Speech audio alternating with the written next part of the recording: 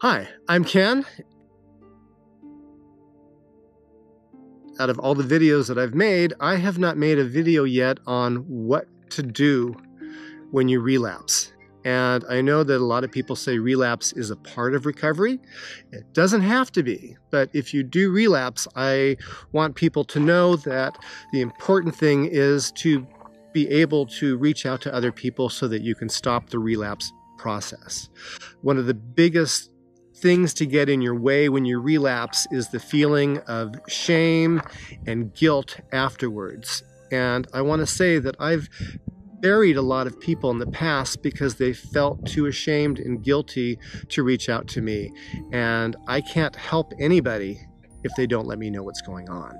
So the most important thing to do, as bad as you may be feeling from a relapse, is reach out to professionals, get yourself back to a meeting. If you have a sponsor, get connected. That's the best thing to do.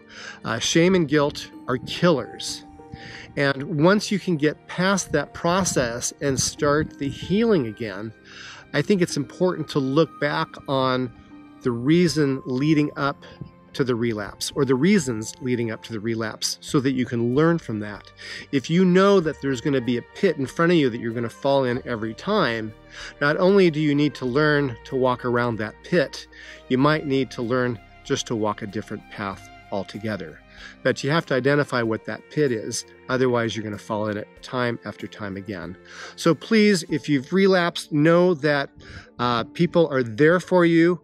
It's like cancer. If you come down with cancer and you have cancer that goes into remission and all of a sudden your cancer comes back, you don't feel guilty and shame reaching out for help to get the treatment you need, because then you're not going to get better at all. And it's the same thing with the disease of alcoholism and drug addiction. If you relapse, please reach out to get back on track, to get back into recovery, and to get back into the community that supports you and loves you. I'm out with family and friends today, hiking and enjoying life and all that sobriety and recovery have to offer.